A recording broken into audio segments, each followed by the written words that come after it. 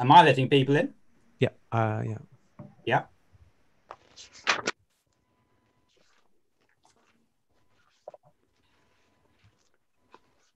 So good evening, everybody, and welcome once again to Hampstead Synagogue, or more accurately, Hampstead Synagogue Online.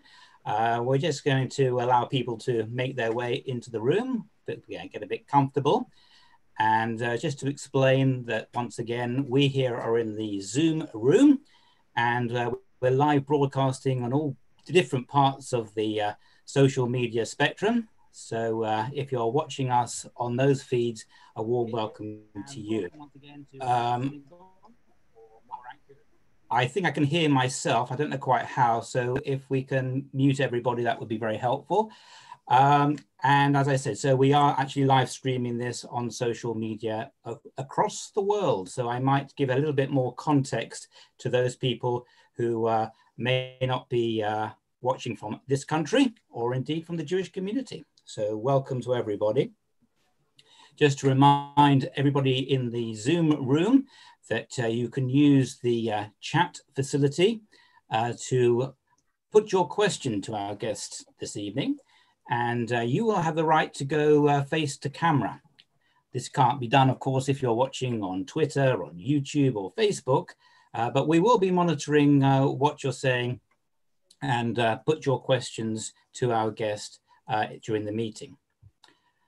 There's a lot of people interested in tonight's event, as they were in our last session. So it might not be possible to come to everybody's question. And so what we'll do in that scenario is try to get a theme together and put that theme to our guest. So people are just making themselves comfortable here in the Zoom room, and we're seeing that there's a lot of people joining us on the social media platforms. A warm welcome to you. This is a live event, so as the saying goes, please do not swear. I don't think I need to tell this audience.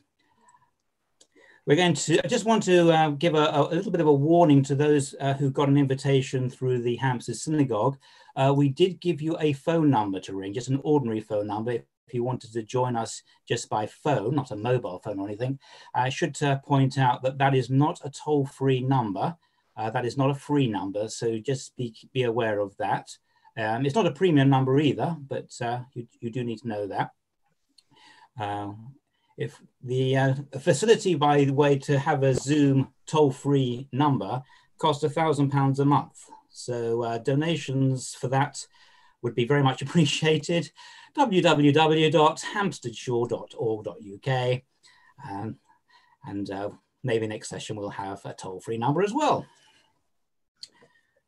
We're just letting people in the room to settle down, and we'll start in a few minutes.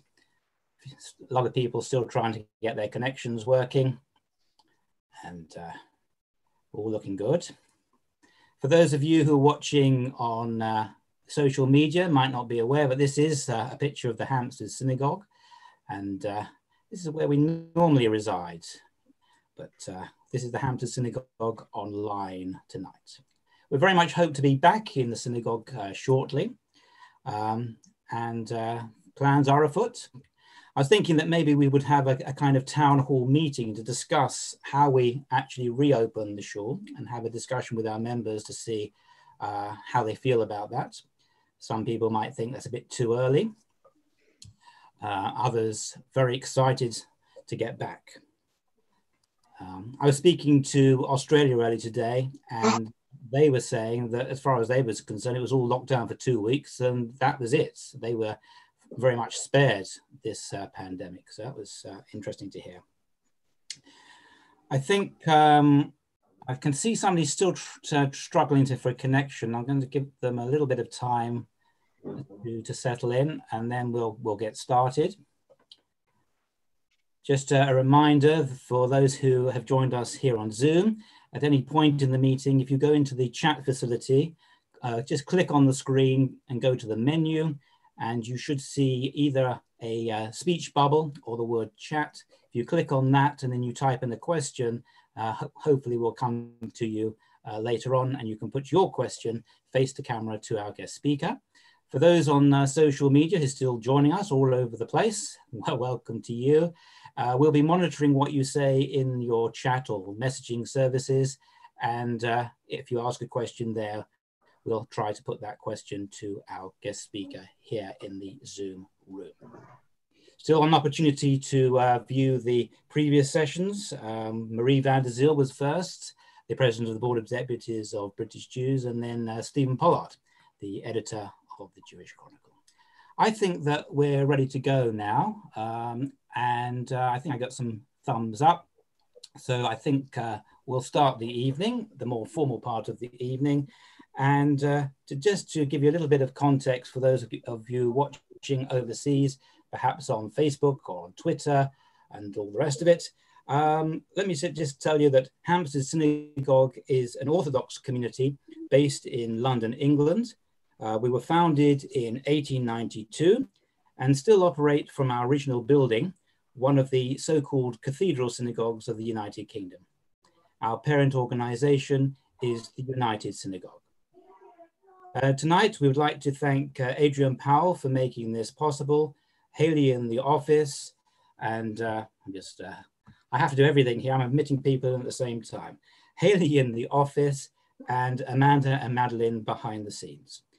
Just to remind you that our media partner is the Jewish Chronicle, and you can find them at thejc.com. And it's a good place to find out what's going on in the Jewish community here and overseas. Our technical support is being provided by Shock Audio Visual, and you can find them at www.shockaudio-visual.co.uk.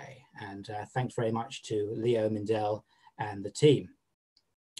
My name is Gabriel Herman, and together with Madeline Abramson, who you'll be meeting later in the meeting, we are the co-chairs of the Hampstead Synagogue. And for those of you who are monitoring my sartorial choices, you'll remember that on the first session I wore black tie, and I said to you, well, when's the next time I'm going to have the opportunity to wear it? Last time I wore a jacket and tie. Now I'm wearing a jacket without a tie, and I did promise you by the end of this series, I'll probably be wearing a t-shirt like everybody else.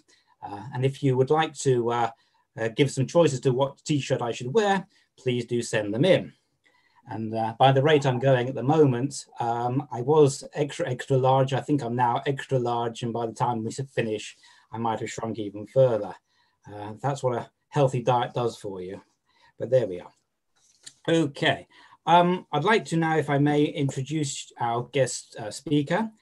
Jonathan Goldstein is the chairman of the Jewish Leadership Council, JLC, the umbrella body of British Jewry's central organizations and charities.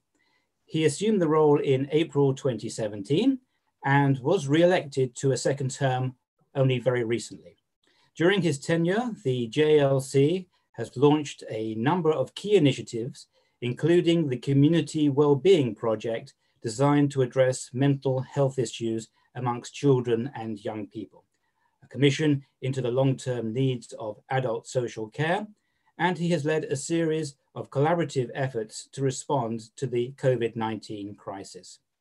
Since March 2018, when he called for and led the Enough is Enough rally outside the UK Parliament, Jonathan has been at the forefront of the community's efforts to hold the Labour Party to account for its failure to tackle anti-Semitism. Jonathan is also the chair of the Chief Rabbinate Trust, and with his wife, president of Camp Simcha. Camp Simcha has been a vital frontline service for families struggling with vulnerable, seriously ill children. And if you need that service, I can give you the phone number now, 020-8202-9297. And the next part in our series will be a panel of guests specifically looking at the Jewish family units, and we'll give you more details about that later. In his day job, Jonathan is the chief executive and co-founder of Kane International, a privately held real estate investment firm operating in Europe and the United States. Since 2014, the firm has invested over $5.8 billion in real estate debt and equity, as well as lifestyle and leisure businesses that deliver experiences, services, and amenities for modern consumers. Okay, Jonathan, over to you. Well, thank you, Gabriel. Thank you for that introduction, and thank you for everybody for joining tonight. Thank you for giving me this opportunity. It's nice to see some friendly faces on the screen. Although I have to say, seeing faces on the screen is nothing like seeing people in person. And those of us who seem to be desperate to get back to our normal lives will hope that we are in the final stages of what's been a very, very difficult time for the world, for the country, and for our community. I've been home now for 100 days. So I think I know how a lot of people feel. By way of backdrop for tonight, I want to speak for 15 or so minutes and try and use the question, where are we now, which was the heading that I was given, to try and cut that down into 3 areas, which is, what does community mean and how does community stand in the context of the corona time, but also more generally? Secondly, what has been done to address the pandemic within the community and what needs to be done? And then maybe in the questions and answers, which I look forward to later, we can talk about what it means for the future. I'm happy, of course, as well to talk about any other issues which you feel are relevant, anything to do with the political world and the political environment with which we've all been engaged for so long. But let me just say again how honoured I am to be given this opportunity by Hampstead and to thank you all for joining tonight. So I mentioned that I've been at home for 100 days and I actually had COVID myself at the beginning of March. And it's been a time of real contemplation. And as some of you may know, some of you know who I know on this call, it's also been a time when we have suffered as a family, like many, many other families within the community and like many, many other people in the country and around the world, because we lost my father, Zechron Livrocha, at the end of March. And what that 100 days has done is made me think about, what does community mean? What does community stand for? What should we be doing in context to our interactions with the community? Because we should be spending this time, using this time positively to assess and analyze how we engage with the community and how best we can invigorate our community going forward. And one of the great things we've seen has been the great energy across the community, across the entire spectrum of the community. All the religious denominations engaging so aggressively with their community online, the social care organizations engaging in the most extraordinary way with people who've needed them at times of extreme need, and people stepping up to the plate and being great balsadokas, both in terms of great acts of chesed, and also where they can and where they're able to do so to be financially supportive to organizations who have suffered need and support in a way in which we could never have imagined.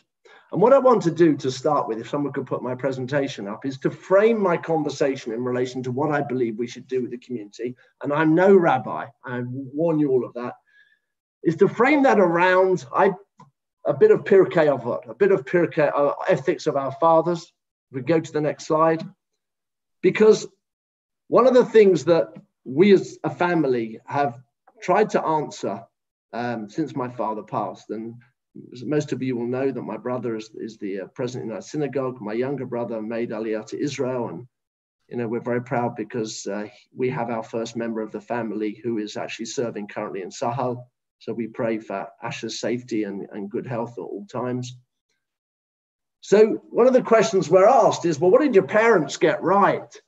Not that we're any good, Michael or I or Daniel, because we're probably very poor at what we do, but clearly we have a sense of community.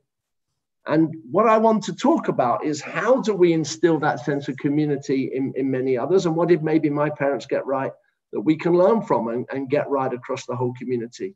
And spend this time when we've actually got downtime with our families and with our wider networks in our communities to engage with our community. So I'm going to take these 5 lines very quickly of Pirkei Avot, and I'll just do the English.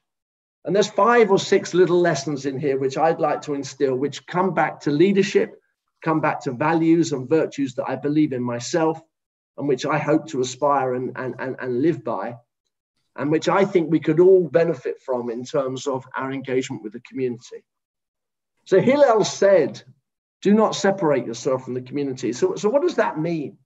And what it means is what we're doing tonight. And what it means is what we've done over the period of the last few months. We have engaged with our community and with each other in ways in which we have not done for years. We have become invigorated over the past 3 months, but I also argue since the time of the Enough is Enough campaign, we have seen an invigorated and engaged Jewish community.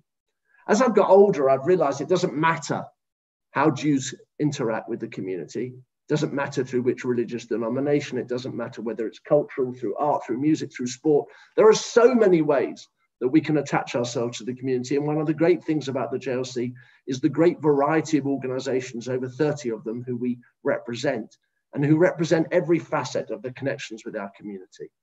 There is no excuse for anybody to not find a point of connection to our community. There is every opportunity to get engaged, get involved, and do acts of chesed and kindness to others. The next two really talk about the way in which, or next three, way in which we should be acting as human beings between each other. Do not trust in yourself until the day of your death. Now, what does that mean? And for me, that means forget what you've done yesterday. It's irrelevant. It genuinely is irrelevant that you may have done something good and you may have got an accolade for it and people may praise you. It only matters what you do tomorrow. It only is important what you're going to do tomorrow to engage with your community, engage with your fellow man and woman. Do not judge your fellow man until you've reached his place. Now, when I was younger, I actually thought that quote was from To Kill a Mockingbird, because my favorite book when I grew up was To Kill a Mockingbird, where Atticus Finch talks to his children and says, don't judge a man until you've walked in his shoes. Only later in life did I realize that our, forefathers had written that down very many, many, many years ago. Do not judge your fellow man until you've reached his place. You cannot walk in someone else's shoes. We've seen that in a way in not really understanding the racism that is in our society and the racism that so many people have suffered. And unfortunately, that's come to the fore with the George Floyd murder and the aftermath of that around the world. But one of the great things we should do is not to judge your fellow man until you've stood in his shoes or reached his place. One of the rabbis very kindly, when I became the chair of the JLC, bought me a pair of shoes, not realizing this was a phrase that meant so much to me. And they sit on my desk at work, reminding me at all times that it's not what I think, but always to look at it from the other person's perspective. Do not say something that can't be understood, that in the end will be understood. Now, one of my faults is that I try to speak very directly. And this is what I think this says. It says, be gentle, be nice, but be honest with each other. Speak plainly and truthfully to people, because we all have the same objective in life. And we should be working forward with common purpose, collaboratively. And that's the way I've always tried to live my life, both in business terms, but also in communally, because we are not going to achieve anything if we live on our own, live as an island, and don't speak truthfully and honestly to people. And the final one I want to touch upon is to say not when I shall have leisure, I shall study. Perhaps you will not have leisure.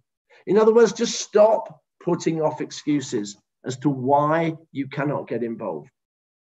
Because everybody has time, certainly in the last few months. Everybody has time. Everybody has 10 minutes a day, 20 minutes a day. Some people have an hour or two. Don't put off learning Torah. Don't put off getting engaged in the community. Don't put off making that commitment to third parties until tomorrow. Because as it says in our scripture, perhaps you will not have leisure tomorrow.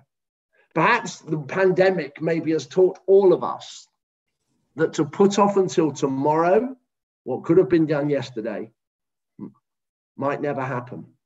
That there are always third-party events that can intervene in our lives and ensure that we don't achieve what we should have achieved, that we don't maximize our potential, that we don't achieve for the community.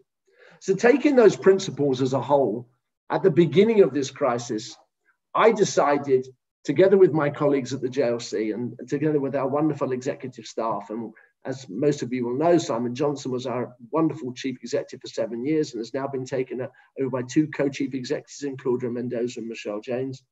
And we said, you know what, everything else can wait. Politics can wait. Everything else can wait. Let us engage in COVID, in what we can do for the community in the course of this period, because this opportunity, this situation is unique, it's unprecedented, and may not repeat it. And we, if we don't take the opportunity now, we can never have the opportunity.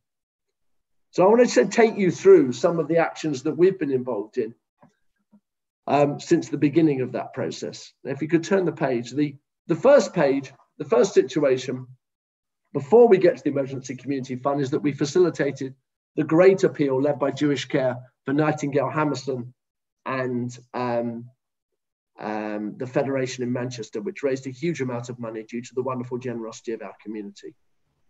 And that was the first time a collaborative, effectively small federated fundraising had occurred in our community. The second thing, which is what you see in front of you here, is the Emergency Community Fund. What we know, and anybody who reads the newspapers, I'm sure understands, in April alone, Britain had a 20% drop in GDP. The Bank of England is projecting somewhere between an 8 to 10% drop in GDP by the end of 2020. For those of you who know mathematics, the GDP of Britain is somewhere between 1.7 and 2 trillion. And if you work out what 10% of that, that's a very, very big number. People are going to suffer. And we knew that people, individual families in this community would not be able to put bread on the table for their families. People who maybe were self-employed, who didn't fulfill the criteria for the furlough scheme, people who had been made redundant immediately and did not have enough money to live off. So we immediately went to task and pulled together a hardship fund. And as you can see, we've given away over £350,000 to 188 households. And you can see as well that that fund has supported living in various types of households in 65 different postcodes across the UK, Berkshire, Bristol, etc., etc. There are Jews in virtually every constituency in this country. And what we have seen is applications, hundreds of them, from all up and down the country, the length and breadth of the country. Now, I said to you, I mentioned the Jewish Care, wonderful campaign, but that's still left. And Gabriel was very kind to say some nice words about Camp Simcha, of which Sharon and I are presidents, and we've been involved in Camp Simcha for very many, many years. Gabriel was kind to say some words about Camp Simcha, but Camp Simcha, along with many, many other social care charities, have had their resources tested to the limit over the course of this Corona period. So if you can turn the page, you'll see that the second thing that we have done, or the third thing that we have done, if you count the Jewish Care campaign, is that we have created a social care assistance fund. So our ambition is to raise somewhere between £2.5 and £3 million. We've raised £1.5 million already. And we have received applications from dozens of charities, from charities working from Hackney to Hendon, Liverpool to Leeds, and Gantsill to Glasgow. And by the way, I am from Gantsill, so I understand that. For those of you who don't know, Gantsill's in Ilford. And what we've done is assess those needs and try and understand how much money we are in a position to help them out with, because these charities are in desperate need. What I wanted to try and ensure did not happen, because I do believe in collaboration, is I did not want to see 30 different emergency appeals around the community, whereby in a Darwinian survival of the fittest way, those with the best marketing and the best outreach got the most money, rather than those charities that really had dire, desperate need. And we've seen some marvelous, marvelous charities over the course of the last 2 weeks. We're 2/3 of the way through our analysis, whereby we have actually begun to understand the way in which charities have engaged with the community over the course of the last 12 weeks and really, really put themselves out. And as you see here, that includes cancer patients, vulnerable children, people with disabilities, victims of domestic abuse, adults experience mental health problems. And as you can see, the numbers are very, very large. So that the increased costs across those applications, we see the direct costs of COVID to be around £2.6 million. But we also see and expect that the charities will lose income in excess of £6 million. Now, what we've tried to do is be fair and understand the resources and the reserves that the charities have. But what we really need is the community and the community's support in helping us get from that 1.5 million up to the £3 million. So just turning to the last page of my short introduction, what we've really tried to do at the JLC is engage where we have seen need and where we have seen real hardship during the course of this COVID period. In social care, in individual hardship, and in the secondary social care charities that so desperately need our help. So in encapsulating what I've tried to talk about tonight, my first part really talks about how we as individuals should be engaging with our community. And my big message, in the words of Hillel, is if not now, when? If people are not going to engage with their community at this point in time, they never will. And what we've also tried to do is engage really where the need is most. The JLC was set up to be a federated body on behalf of the major charitable organizations of this community. It's been in existence for almost 20 years now. It represents the social welfare charities, the religious, the synagogal charities, education, sport, etc., and so it goes on. And it believes it has a can-do culture, a culture where things get done, where problems are seen in the community, and where they're identified by our organizations and there's a clear gap. We will seek to step in to help and provide solutions to problems. And there has been no bigger problem in my lifetime than the last 3 months, both in personal, and my heart goes out to other people who have suffered in the same way that we have suffered. I understand what you've been through because we're going through it as well. So in trying to use that spirit of community that I was taught by my parents, by my late father and my mother, by utilizing the great assets that we have in the JLC, I hope that we've been able to make a difference to people's lives over the course of the next 3 months. But more importantly, I hope that we're able to make a difference going forward to ensure that our social care charities have the resources they need to meet the demands of a community that is in crisis. And without, my final plug is there is a web link there at the end of the presentation. And for anybody, however small, thinks they're in a position to be able to help us on that journey, to make your contribution along that journey, then I would ask you to click on that link and make a donation, because the community has never needed it more. And if not now, then when? Thank you. And I'm happy to take questions, as I say, on the last few months, but also on any other issues which you'd like to discuss. Thank you very much, Jonathan. And first and foremost, we wish you, Michael and Daniel, a long life, and you're in our thoughts. So I don't think we were expecting that kind of presentation, but we're very thankful for it. And I hope that we haven't lost too many of our international viewers who might be a bit of lost about what we were saying, but hopefully I'll give more explanation as we go on. If I may ask you a question first, and just a quick reminder to everybody in the room, this is now the opportunity, please, to go into the chat room and put your questions to Jonathan now, and we will come to you as soon as we can, okay? So please do go into the chat room now and to put your question to Jonathan. Jonathan, self-isolation and social distancing have been the antithesis of communal behaviour. So how can the public get involved in charity efforts if we're only just emerging from self-isolation? Well, I think this evening is a great example of that. I mean, I think there have been some significant benefits. We've learned how to use technology to connect with each other and as an educational tool. I think that many of the communal organizations, and I think the synagogues have led the way here, have used it as an amazing tool to connect with people. But, you know, clearly we are going to have a prolonged period of some level of social distancing, which is going to create great challenges. I think for many of us, the Yomim Noraim, the Rosh Hashanah and Yom Kippur is going to be a significant challenge, because it seems to me virtually impossible that shuls like yours or Norris Lee, where I would daven, or many shuls across the community are going to be able to operate in any way close to what we have become so accustomed to. So I think your question's a difficult one, because I am a huge believer in personal contact and personal interaction. I think we all thrive and engage on that personal connection. The point about Zoom is that it operates with only two of our senses. There are so many, there are others that we're not able to utilize on the Zoom call. So I think your question's a tough one, Gabriel, because we cannot undo the situation that we're in as a country and as a world.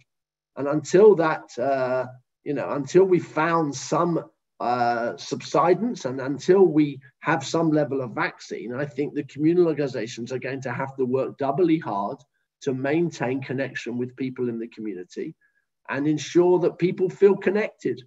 But obviously, I give credit to you and Madeline and the rest of your crew, because you've clearly done a wonderful job in doing that for Hampstead Shul.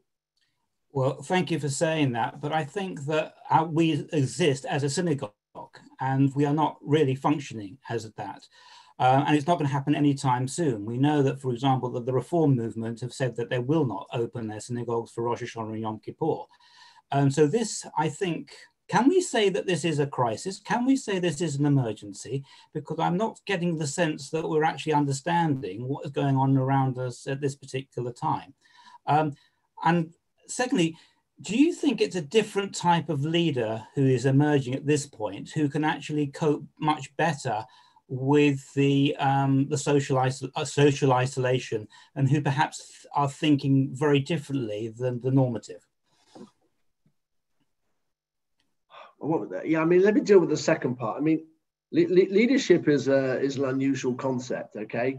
I don't regard myself as a leader. I regard myself as someone who gives my time, and if people enjoy and engage that process, then it's something which I hope, we can all benefit from. I think that this period, across the world has shown itself, different leaders have clearly responded in different ways. And, taking the politicians around the entire globe, we can see the vast differences and the ways in which, decisions were made early and how that has impacted upon countries. So for me, the thing about leadership for me is having empathy with the people with whom you operate, the people with whom you interact, having high levels of emotional intelligence so that you understand the issues that are coming around, and to try and ensure that, issues which you see on a day-to-day basis are negated as soon as possible. And I think that's why, in the community's sense, okay, my view to Keir Starmer when I met with him was, let's not talk about anti-Semitism or judge you during the Corona period. Let's judge you afterwards. Let's first of all focus on the Corona and make sure that we're all doing our utmost, because we don't want the Jewish community to be, central to everything at this point in time. So I think leadership is an unusual concept, and not something that you should be talking about in terms of yourself. What was the first part of your question again, Gabriel? Sorry. I can't remember. Let's go on, because it's much more interesting to take questions from the people in the room. So let's do that. Here's a question now. You talked about collaboration and the challenges facing your member charities. Do you see more of our Jewish communal organizations needing to merge in order to keep their services going? So I think that you have to, look, let me make a first point, okay? I'm now going into economics in a way, and I will say that on the whole, predictions say more about the person making the prediction than they do about the likelihood of the person making the prediction being correct. So just bear that in mind. But it is very, very clear that we are going into a period where great companies have been brought to their knees. And the economy of this country is under threat and under challenge. We've been lucky so far because the furlough system, which the government so excellently brought in so quickly, together with bank loans and together with bank forbearance of economic situations, means that most companies and individuals as a result have not suffered in the initial period. They've tried to throw that blanket around the country. When that blanket is removed, you have to assume that the underlying economy is going to get hit. When that underlying economy is going to get hit, then the Jewish community's ability to give as generously as it has done historically, you have to believe will be impacted. If that is the case, then you have to look at the plethora of our communal charities and say, is there a way that we can write this architecture better, more efficiently, and more effectively? Now, if that leads to mergers, absolutely, that's fantastic in my view. If that leads to some organizations saying, well, look, you actually do this part better, I'm going to vacate that scene and leave that to you, equally as good as well. So I think there are a number of ways. People dread the use of the word merger because it ends up being a battle of wills about who is in charge, et cetera, et cetera, et cetera. But I do think that we're now in an environment where that type of conversation is inevitable. And I think we would be negligent as a community to not address those issues as soon as we can.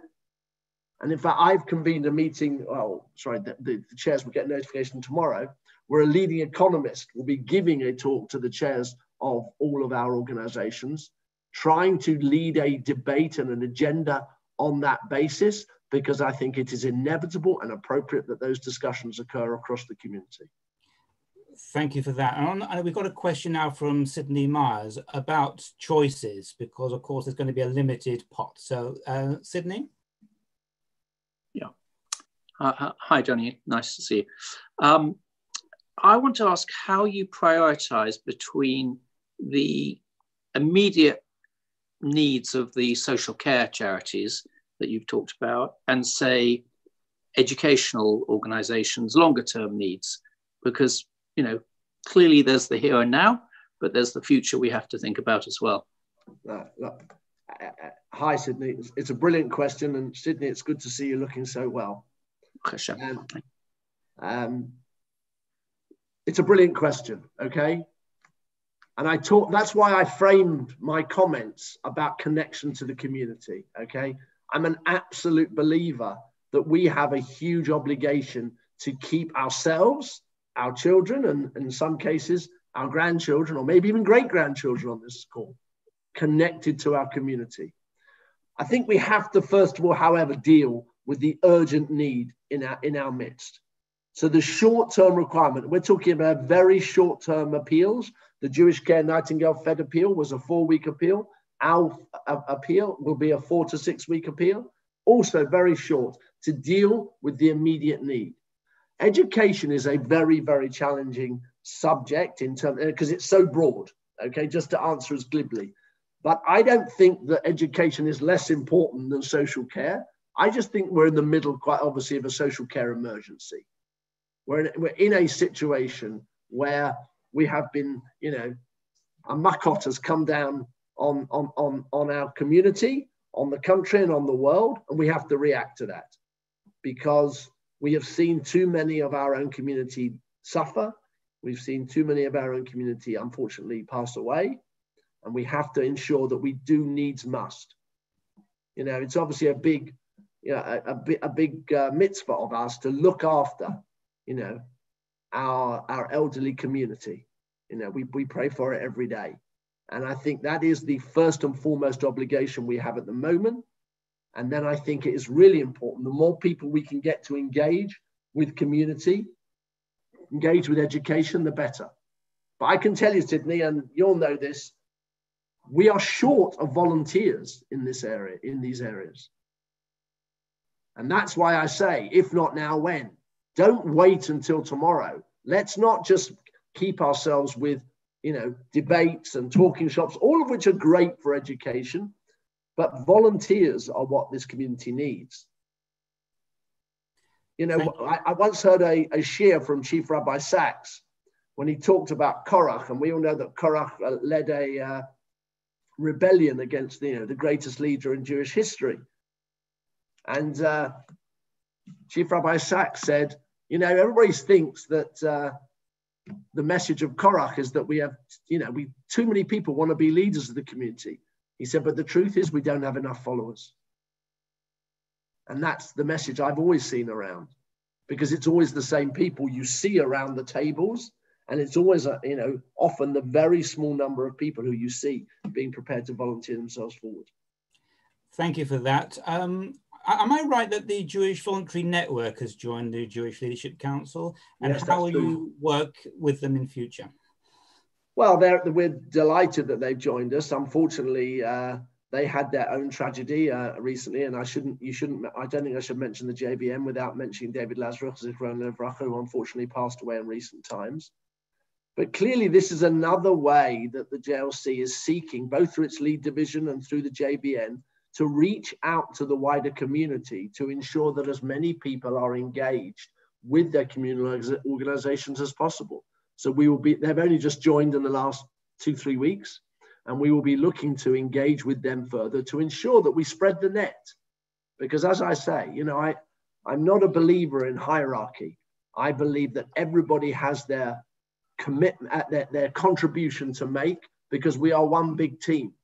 For those of you, I'll go away from Torah and give, for those of you who've watched the Michael Jordan basketball, he's the greatest basketball player ever lived. And yet he didn't win anything until he realized that he was part of a team. And that's what we all need to realize. We are all part of a big, big team. And we've all got our contribution to make, be that through the JVN, Gabriel, or be that through the JWA, which obviously Madeline has connections to, or others. We have very many organizations which we can connect to. And that, I said in my preface that I don't think it matters how we connect with the community. We can do it through sport, through art, through culture, but find your connection point and engage, because you can't wait till tomorrow to do it.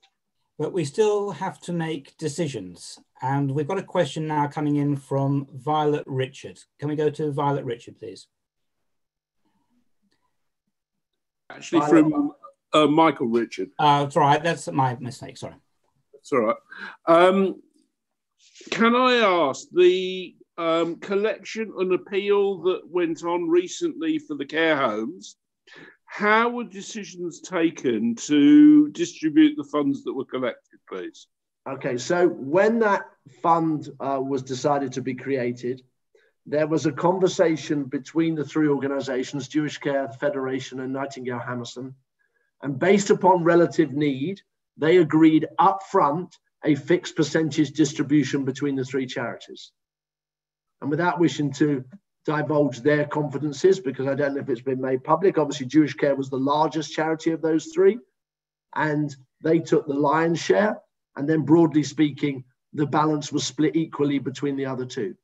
So it was an agreement between the three charities as to how that split, and I think you'll find that all three charities were very happy with the outcome of the appeal as a result. Thank you very much. Can I just explain one thing? Because so I just want to explain something else, which is that, so we have had, as I've said to you, over 30 applications to the social care fund that we've created. We've created a group which is diverse. In fact, I saw one of our members on the screen, Henry Grunwald, Baroness Ros Altman, Dame Gail Ronson, Sir Mick Davis, people who are experienced in the charity world, Hilda Worth, who I think is also a member of your school. And we have, analyzed the need and trying to make allocations fairly and appropriately across the needs of those various charities. So we've also tried to deal with it in a scientific and forensic way to ensure that money will go where the greatest need is. Thank you very much. I think we're slightly going to change the subject now, and we're going to go over to Malcolm Green. The Middle East always looms large, I think. So Malcolm, can we get your question, please? Yeah, sure. Hi, Johnny. I'm going to try and put my camera on if I can. Oh, yes, there we go. Hi. Yes, so I have a question for you, Johnny. Do you think that in the current circumstances, the relationship of support between Israel and the diaspora may be also up for kind of a rethinking?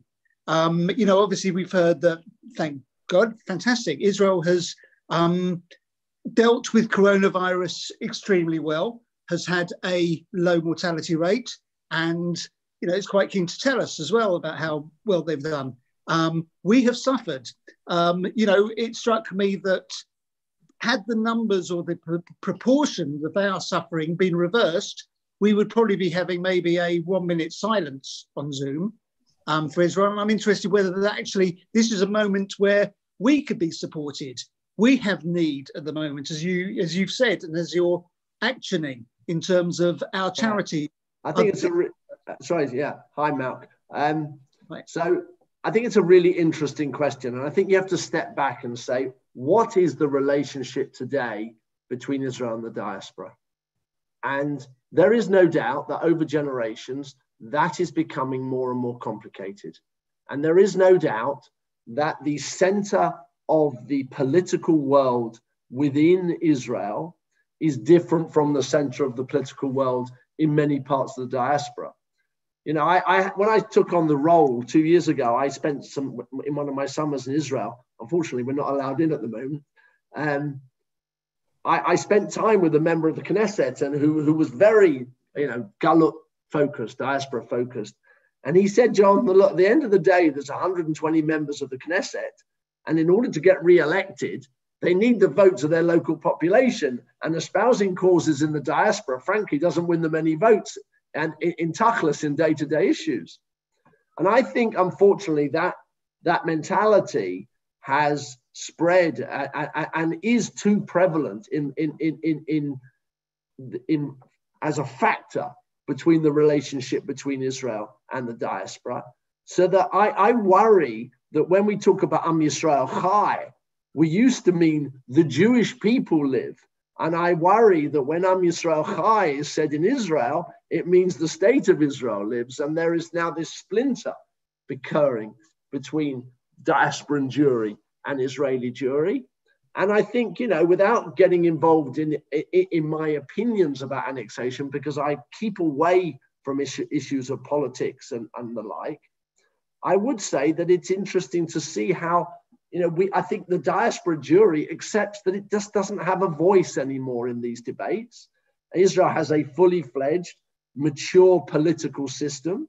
And, the Israeli political world will have its say through the cabinet, through the Knesset, and dictate Israel's strategic and security interests. And coming back to your question in that respect, I think in some ways, this whole notion of Am Yisrael Chai has not played back in a strong way to Israel's relationship with the diaspora. And I think you're probably right. I think if it was the other way around, we would be far more engaged with the issues than maybe we have seen the other way around. Having said that, and I think you need to understand the balance. I have seen a reach out from the Jewish Agency, by way of example, under the chairmanship of Isaac Herzog, who has made funds available to Jewish community organizations if they are in dire need at this point in time on an interest-free loan basis. And that's a very, very helpful and welcoming aspect, which I don't think is getting the publicity it deserves, because I think it is one of the few occasions that I have seen the reverse situation coming back from Israel to the diaspora. But again, like most questions, Malcolm, most questions you certainly would ask, they delve into complicated issues, which, need careful consideration. But at the heart of it, I have to say, we really, when we grew up, one of my earliest memories was Entebbe, okay? We had those issues of drama where Israel was the David to the Goliath, and our children and grandchildren are growing up in an era in which they don't see Israel in the same way. And that's mainly because of the way that it's portrayed in the media and the way in which the geopolitical situation has changed in the Middle East. And we have to work harder to ensure that the emotional attachment of our children to Israel is maintained. And we have to sort of not get ourselves swayed by, how we would have expected Israel, which is a very complicated democracy and country, to have acted in relation to one or certain issues. Thank you for that. We're getting a lot of questions on the social media, particularly on Facebook, and I think they're remembering what you said about mergers, and wondered whether the time has now come for the Board of Deputies of British Jews and the Jewish Leadership Council to merge.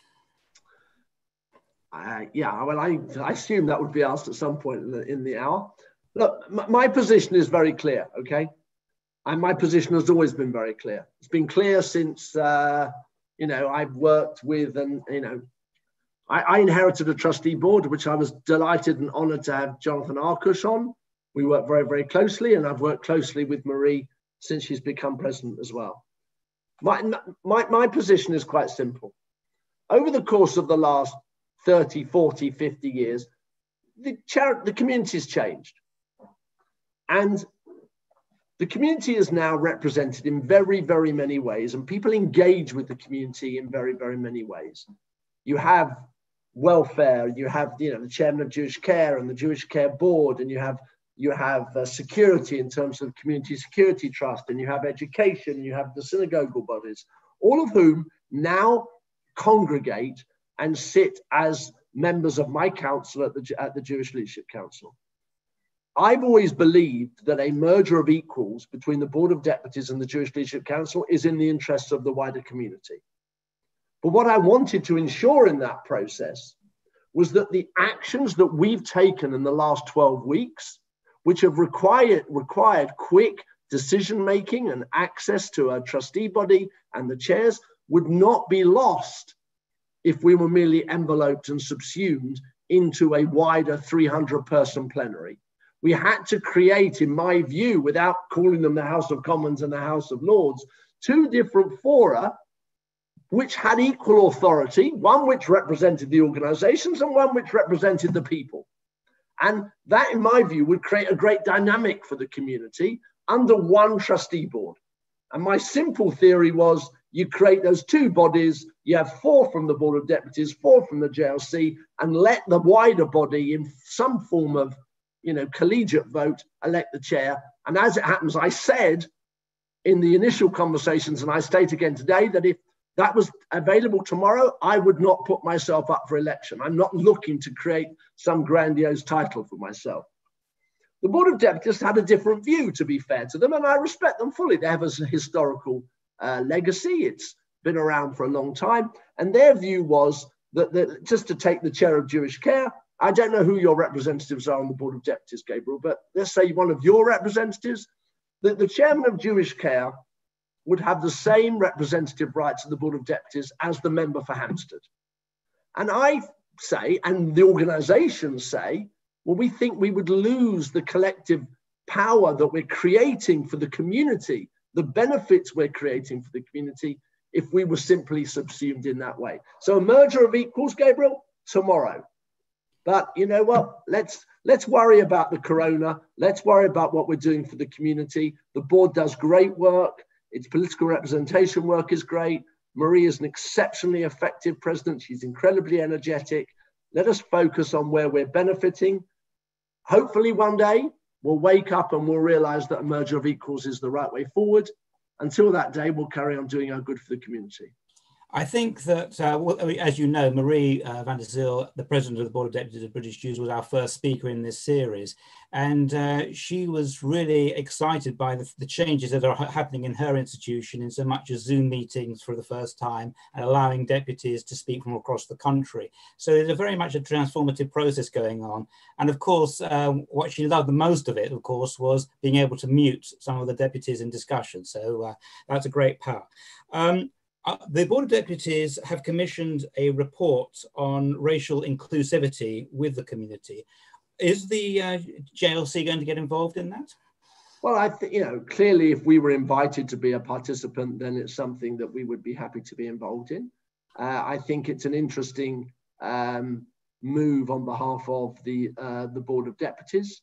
I think that clearly the whole issue of race relations has been brought to the fore as a result of the George Floyd murder, which I referred to earlier. I think that I'd be very interested to know who are going to be the members of the commission. I know that it's being chaired by Stephen Bush, who's a very able journalist, but I think it would be interesting to see who will be members of that commission. Maybe Amanda, who I saw on this call, will know. And I think that, but there's a number of questions, obviously, which headline that the commission, which I think are very, very pertinent to our community. Because I think if we're talking about racial inclusiveness, then clearly, we have some wide issues in our community, one of which obviously relates to, whether or not the Sephardi and those of Middle Eastern origin, I'm not sure, I don't know whether they're included in the commission or not. are included in that definition, and whether that's part of the analysis. And the second thing I'll say is that the definition of what constitutes a Jew, it's also going to be an interesting challenge for that commission, because there are many people around, and it would have to ensure that it was properly representative and properly represented all the views of people who felt the need to get involved. So I commend the initiative. I think it's clearly interesting move forward, and I haven't seen some of the follow-on to be able to comment much further, Gabriel. Okay, thank you. The last chance for everybody to put your question to Jonathan. One of the things which I think is preoccupying a lot of people is the cultural area, particularly theatre. But we now in our community, of course, have the Jewish Museum, and we have Jewish cultural centres. What do you see happening there? Well, I was talking to my friend Jonathan Lewis, who I think is currently the chair of the Jewish film season, and he was telling me that they are arranging the first drive-in for a Jewish movie. I forget what date it is, but it's going to be in the next couple of months. Look, clearly, our cultural events are under challenge at this point in time. The JW3 is closed. All our cultural venues are closed. The museum, as you rightly mentioned, is closed. And I think we have to work doubly hard at ensuring we remain connected with our community at this point in time. And that's a challenge. That is an absolute challenge. I think, as I said right at the beginning, I think most of our communal organizations have done that absolutely wonderfully. They have engaged in the most extraordinary way, but nothing replaces physical connectivity. I only hope, because we've seen great numbers here. I wonder, Gabriel, if you have invited me to speak at Hampstead Shul, whether or not so many people would have come as are here, or as you say, watching on Facebook or other channels that you've used. And the same with, the other speakers, and I'm sure with your subsequent speakers as well. So somehow or other, we have to garner this spirit, garner this energy that we've created, and take it forward into the next generation, to a next time post-corona, so that we are fully engaged with our community. I think that we should be very, very proud of our Anglo-Jewish community. I think if you go back to the Enough is Enough campaign, and if I can just tell you a little story. So Shabbos goes out on that Saturday night, and it was the Facebook week of the mural. And Luciana Berger had been so brave on the Thursday or the Friday to come out. She was, clear leading MP, and she had a job for life in Wavertree. People should never forget that she gave up her job for life effectively to become, to take on the might of the Corbyn group within the party. And I spoke to somebody straight after Shabbat, and we said, you know what, we really have to do something. And so we decided to go with the Enough is Enough demonstration on the Monday. I think Anglo Jewry should be very proud of itself from that day onwards till today. I'm not saying it shouldn't have been proud before that, but it stood up and it was brave and it made a stand and it created an energy amongst our community. If I look at the way the community has reacted over the course of the last 3-4 months, I think we should be equally proud. We should be proud that we have an invigorated community that is an example to the world. I spend a lot of time in America, okay? My business interests are 50% in America. I was there 4 times, unfortunately, in January and February to show how often I travel there. And I can tell you that they admire our communal organizations. We might think it's crazy, but they admire our communal architecture. They admire the way we stick together. They admire the fact, they aspire to have the engagement of our young people to their community, to Israel. They aspire to have our assimilation rates, which are terrible, but compared to America, they're unbelievable. So I think the issue for us is to try and capture that engagement.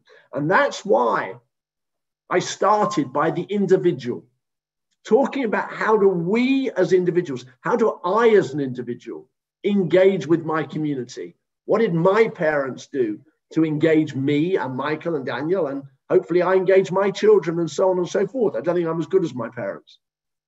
But I think that's our job. Our job is to capture this atmosphere, take it on to the next layer, take it on to the next level. But we can only do it by starting from ourselves, by everybody on this call engaging and agreeing to do more. I don't mean financially, I mean in time or in commitment or in an act of chesed, as I said. What I think we've all realized, and then I will finish, the biggest lesson I've learned from being a novel and the biggest lesson I've learned from Corona is that small acts of kindness mean the world. Now, as the president of Camp Simcha, maybe I should have realized that beforehand because that's what typifies it. But maybe it's only been when I've needed it or I've actually been the beneficiary of small acts of kindness that I've understood what that means. And if every single one of us took nothing from this call, other than maybe he talks a bit much, but says, if I'm going to go away and every day from now, I'm going to do one act that I didn't do before. I'm going to phone that person.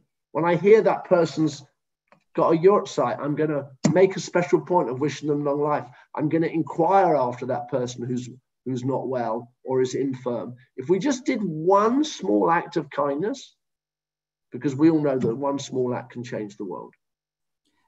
Thank you, Jonathan. That's really a beautiful sentiment. And I was reflecting on what we were doing at Hampstead, right? And what I think I was trying to do is create channels like this to allow people to come together, because I think that's part of the thing. We're getting like 1,800 people turn up to these meetings. It's phenomenal. We've attracted more Jewish leaders in the last few months than we have probably in the last 20 years, right? There's an engagement and there's a discussion and debate going on.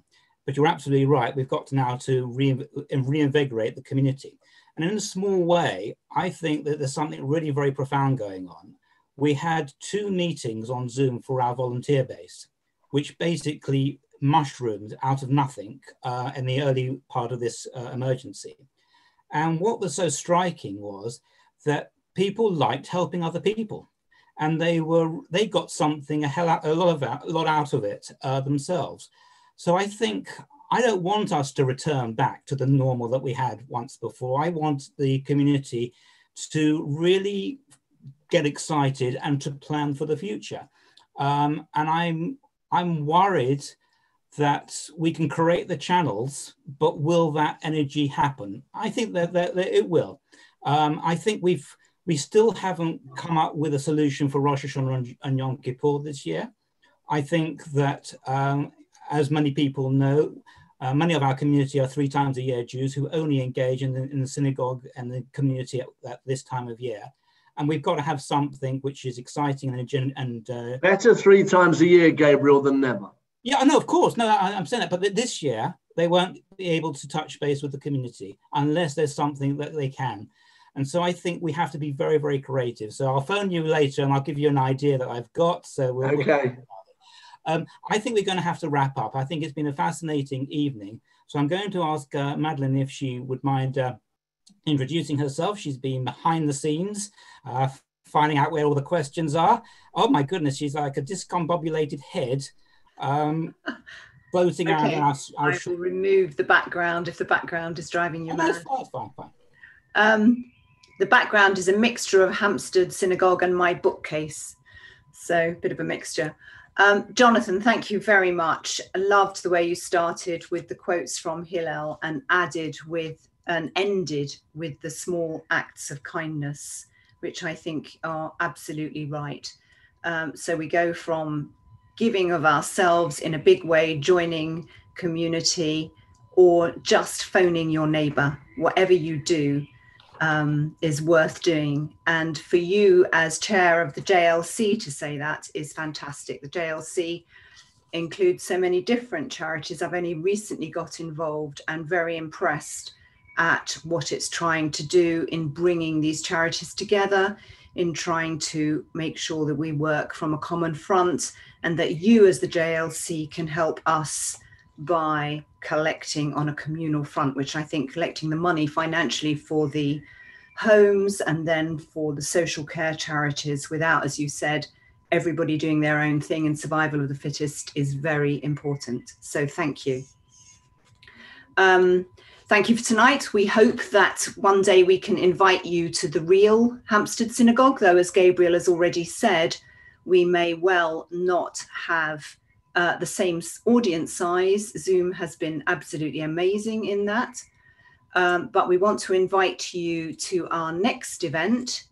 And our next event is in 2 weeks on Tuesday, the 30th of June, when slightly different format, we will have a panel of 3 speakers. Naomi Dixon, who is the CEO of Jewish Women's Aid. That's hardly surprising that we've involved her, as I'm chair of Jewish Women's Aid. Also, Laurie Rackkind, who is the CEO of Jamie, and Rachel Karp, who is a circuit judge in the family law courts. And the purpose of having these 3 people together is for us to look at what has happened inside the Jewish home and in the wider community over the period of COVID. Most of us who are present tonight come from privileged backgrounds. We live in wonderful houses with gardens, if we're lucky, with access to outside space. What about the people not in that situation? And a lot of our community is in trouble, and these people can answer your questions and tell us what's going on in the areas that have suffered much more than we have over COVID. So we look forward to welcoming you at 8 o'clock on 30th of June. And thank you again, Jonathan, for joining us tonight. Pleasure. Thank you for having me. Very much.